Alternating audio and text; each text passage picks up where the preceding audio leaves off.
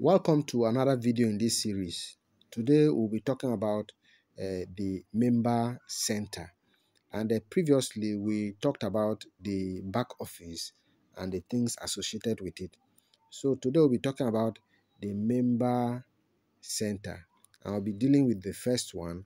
We previously discussed how to recharge.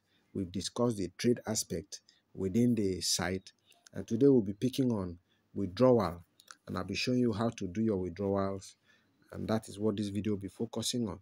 So without waste of time, you click on withdrawal, and you will be heading to the withdrawal page where you will see the available crypto that you have there.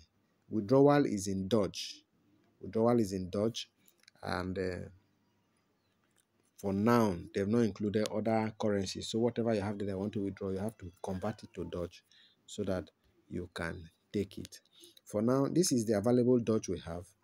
In case you want to withdraw, you need to go to your exchange, pick your Doge wallet, and you add it here because you want to withdraw.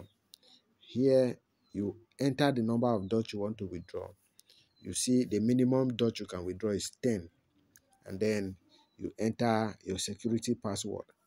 Then remember, you have 3% handling fees, and that's why I was saying that in case in the process of registration, keep your security code very well, because if you forget it, even the admin cannot help you. This very aspect of the app is decentralized, and once you lose your security password, it means your account is forgotten.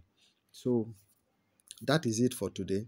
Whenever you're making withdrawals, always make provision for 3% handling fees for your withdrawal. It will be deducted from what you have. So the minimum withdrawal here is 10 Doge. That means if you have a mining machine that gives you up to $12 Doge a day, you can withdraw every day. Thank you for watching. In the next video, we'll be talking about the transfer aspect, how you can do transfer and what transfer is all about. Thank you for watching. Stay tuned. Bye.